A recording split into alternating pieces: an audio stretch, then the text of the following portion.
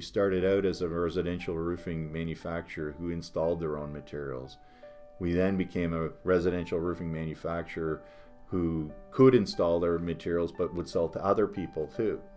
Finally, we're at the state now where we're no longer doing the installs because there's so many others that can. We're manufacturing to support those people. We were an installation company first. We were born and bred out of the service industries. So going into the steel roofing originally, the idea was that, well, we can build a better product and then do the installs ourselves. Along the way, we realized that the products are really not all that complicated, and others can do those installs.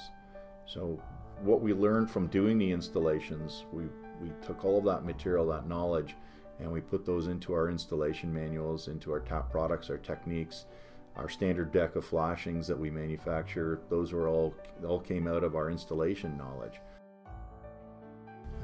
We went from one production line to now having 7 production lines on our floor. Since then, all we've done is improve the lines and made them run faster, more accurately, and improve the tooling.